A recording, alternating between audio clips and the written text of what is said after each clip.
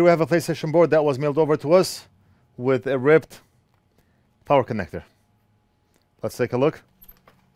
I've done a couple of videos on this very same issue, but every time I tend to do things different.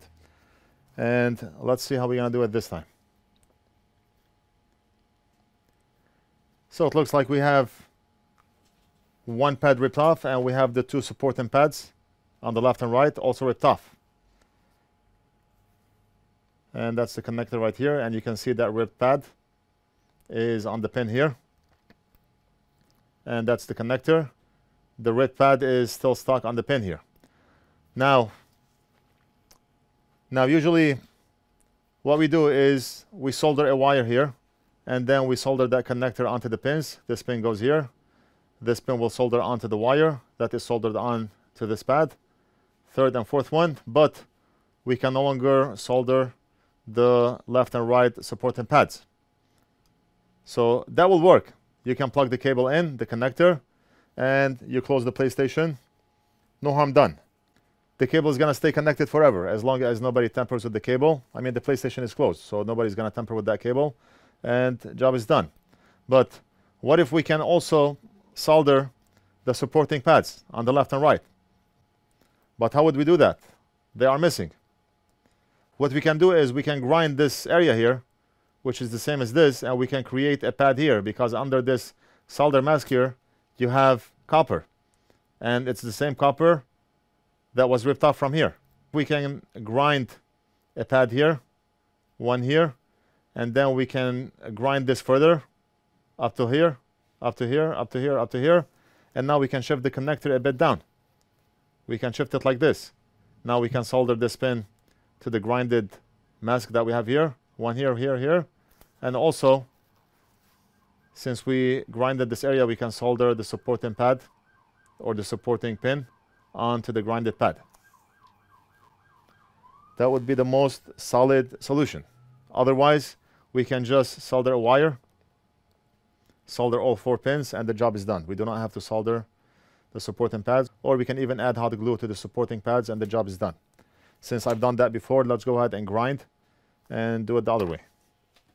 We're going to be using the grinding pan, and I have the big tip here, a best seller on our e-commerce site. Right now I have the speed on high.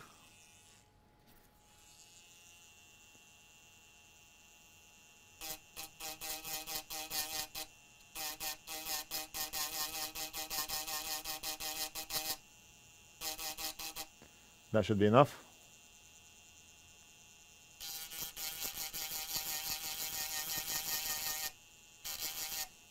And that should be enough. I want to grind some on the left so we can see solder.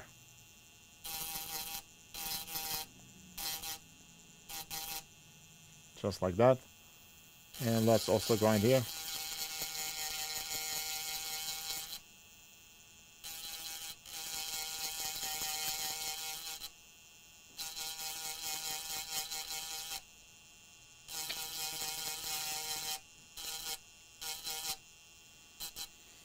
And that's it. That's enough.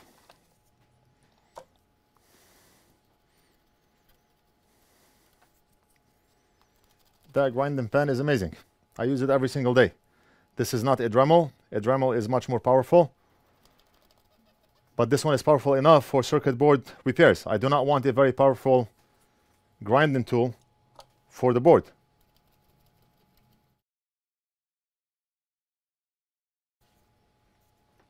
Fume extractor on. We're going to pre-apply solder onto the pads.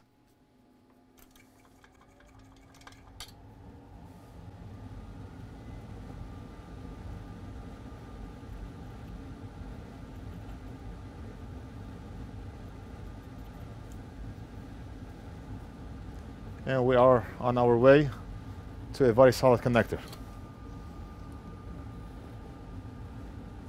Better than factory connector, even though it doesn't look like factory, but it's gonna be more solid than the factory.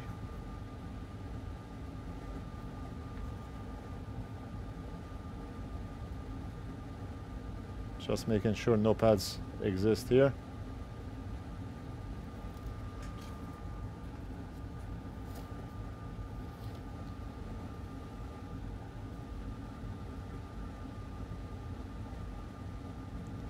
And you see, just like that. Now we can solder all 4 pins and also the supporting legs or supporting pads on the left and right. And the reason I left some space on the left and right is so that we can see solder. I will point my soldering iron here to the solder, and solder will melt, and that connector will push down. That's the reason I left some copper or some space on the left and right. Let's do the first one. We're gonna apply heat right over here, and we're gonna push down on the connector, and the connector is soldered on one end, you see? Now we're gonna push down on the other end. Push down. We're gonna apply heat right over here, and better than factory connection. Just look at that connection. You need a bulldozer to remove it. Let's go over this one more time. And just look at this. And now the pins are a bit crooked, but that's not a problem, because we can shift those pins left and right. And let's do our magic.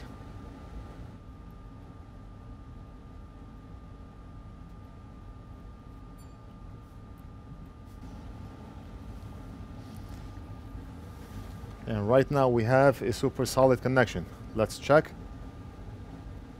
Pin number 1, look at this. I'm putting a lot of pressure. Pin number 2, pin number 3, and pin number 4. The connector is secured from the left and right, and the job is done. All we have to do is clean up, and we're gonna invoice and mail this back to the customer. Customer mailed over the cable also, which is this one here.